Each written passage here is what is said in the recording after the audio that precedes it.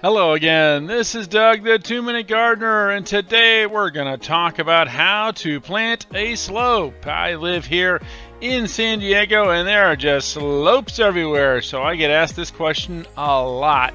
And so I'm going to walk you through the steps on really how to plant a slope so it can really thrive. Whether you're doing succulents or natives or ground covers, these steps apply to all three kinds of slopes. So let's get going.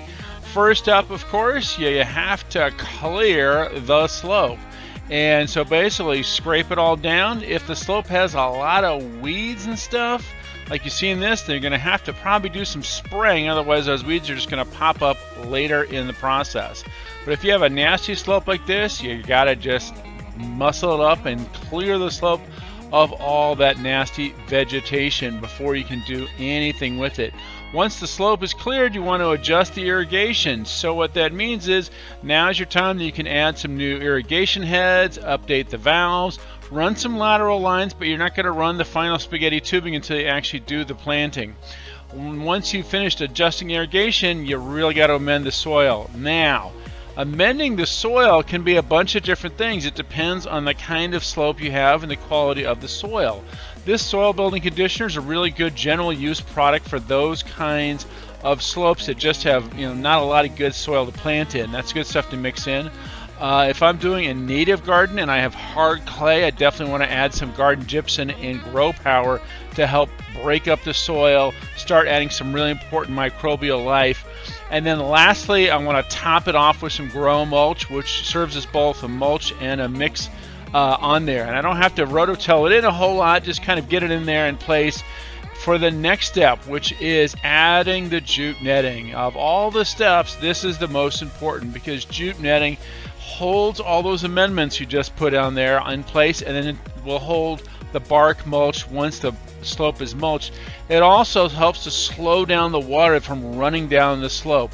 So the jute netting is really important. And by the way, make sure to hit the like button if you're really enjoying this video and if it's proving helpful.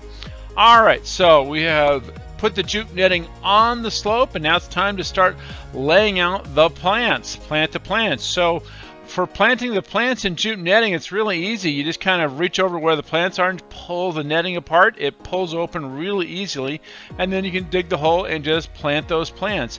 Now, if you're planting trees, shrubs, you want to use that dirt and kind of make a little reservoir on the side of the hill so the water has something to hold it in place while the plants are really young. Next, you want to add some best packs or some kind of slow release fertilizer. This is important for a slope because the nutrients, when the plants are young, are going to just roll down the slope, and you want to have something that's going to really slowly release those nutrients over the course of several months. And so best packs or other kind of slow release fertilizers are great for that. Alright, once you laid your best packs, then you want to get the mulch. And mulch is very important, especially out of these hot Southern California slopes.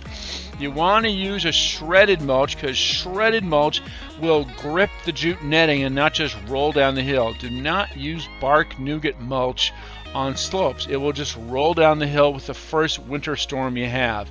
After you've mulched everything, you want to add a pre-emergent herbicide like this Preen. Amaze is another good product. And this basically stops weeds from germinating on the slope. And that's important because you've now added all these soil amendments, you've added this water, and you're going to have the weeds come roaring back unless you do the mulching and the pre-emergent herbicide. Now, as I've talked in previous videos, with pre-emergent herbicide, you do not want to be using that around dogs, small kids, so just really kind of be cautious with it. It is an herbicide. Don't use it where it might run into a water feature or other kinds of runoff issues. But it's really good for holding, keeping the weeds under control on these really giant slopes. Alright, once you've done the mulch and the pre-emergent herbicide, now it's time to go back and adjust that irrigation, fine-tune where the emitters are, if it's a drip irrigation on the slope, and tweak the irrigation. And lastly, you want to just hose it all down. Just get the old hose out and wash the preen and wash the mulch off the little baby plants. Give everything a good soaking. If you're planting this during the hot time of the year here in Southern California, then you're probably going to need to run that irrigation irrigation every day to help those plants get adjusted. But there's lots of different charts available online to tell you how much to water the plants once you get them established. On a slope, better to water a little bit more than a little bit less in those first 6 months just to help them out. Well, again, that's kind of, those steps work for all different kinds of slopes, for it succulents, natives, or just a general ground cover kind of slope. There are other videos, as you can see in the links right there, that go over my favorite plants for the slopes. So definitely check those out to see which plants will work for putting on your kind of slope, whether a succulent or ground cover or a California native plant. Well, we are out of time. Thank you so much. Make sure to smash that like button and hit subscribe if you got value out of this video. This is Doug, the 2-Minute Gardener, saying thank you so much for watching.